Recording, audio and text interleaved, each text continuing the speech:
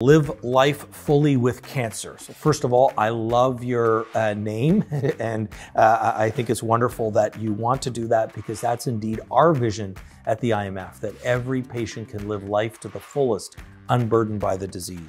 For clinical trials that use dexamethasone, will there be parallel trials using prednisone for those of us who are allergic to dexamethasone?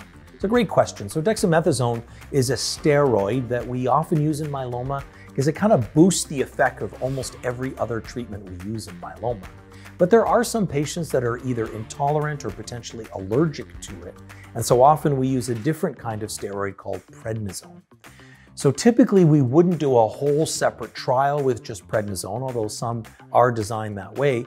But more often than not, clinical trials do allow for substituting the dexamethasone for the prednisone.